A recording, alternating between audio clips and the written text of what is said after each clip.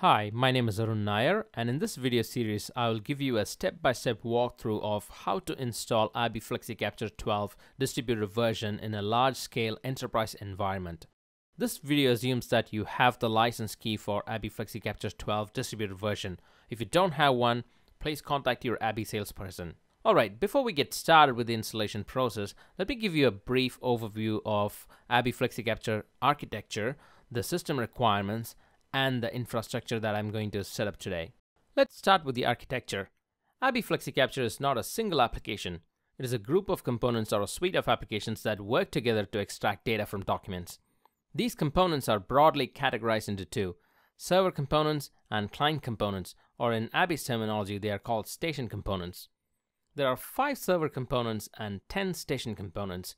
Out of these 10 station components, the first 6 items are desktop applications that you need to install on the computers, whereas the last 4 items, which are administration monitoring console, web capture station, web scanning station, and web data verification station, are all web applications that you can access through a browser. You may not need all these components all the time. Depending on your use case, you may skip installing some of them. For example, scanning station is primarily used when you have a scanner and a dedicated operator who does all the scanning work. However, if you're going to get the PDF files directly through email, or if it is going to be available in a shared folder, then you don't really need a scanning station. Similarly, FlexiLayout Studio and Form Designer are purely developer tools, and you don't need to install them in a production environment. In other words, it's not recommended to install these in the production environment. Now let's take a look at the system requirements. In this slide, you can see the hardware and OS requirements for the servers and stations. You can also find the system requirements by going to the link https://abby.com/flexicapture/specifications, which will be the most updated one. While all these are pretty clear and self-explanatory, you need to bear in mind that these are the minimum requirements, and your production environment may need much higher specifications depending on the volumes you intend to process. Apart from the hardware and operating system requirements, there are a few additional dependencies which I have listed here in this slide. I would like to point out one information here. Although the system requirements on ABBYY site says .NET Framework 4.5, I found that when installing the latest version, which as of today is released to update 10, the installation fails, stating that the .NET Framework 4.6 is required. So make sure you download and install .NET Framework 4.6. For database server, you have 3 options. You can either use a Microsoft SQL Server, any of these versions, or Oracle Database 12c or 18c. Or if you want to go for a complete cloud database, you can use Microsoft Azure SQL, which is basically a PaaS, Platform as a Service, which is offered by Microsoft Azure. If you're using Microsoft SQL Server, then mixed authentication mode must be enabled. In this tutorial, I'll be using Microsoft SQL Server 2012 Service Pack 4. You also need to have a database account with the relevant permissions. For Microsoft SQL Server, you can either use a SQL Server account or a Windows authentication account, but it should have DB Creator and Security Admin access. Now you might be wondering why we need the Security Admin access. Well, hold that thought right now.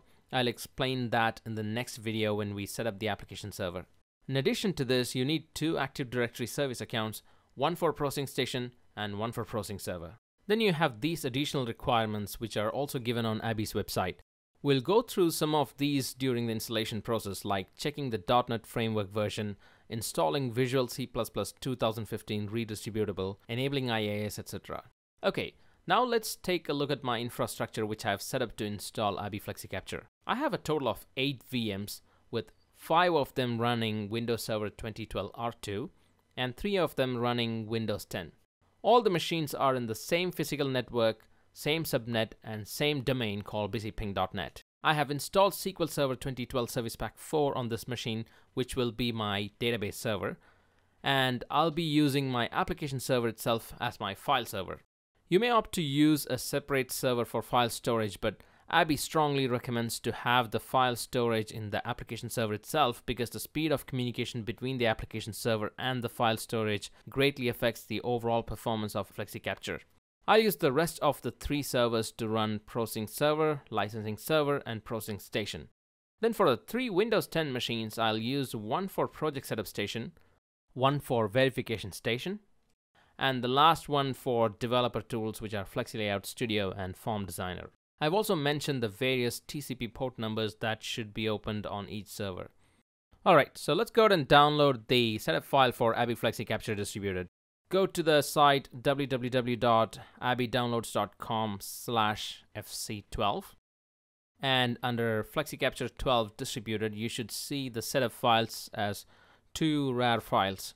Go ahead and download them both and extract them using any of the free tools like 7-zip. Make sure you download this to one of the server machines and then share this folder so that you can access it from the other machines as well, because we will use the same set of file to install all the components. I have already downloaded and extracted them on the server which I'm going to use as my application server, and I have already shared this folder as you can see here.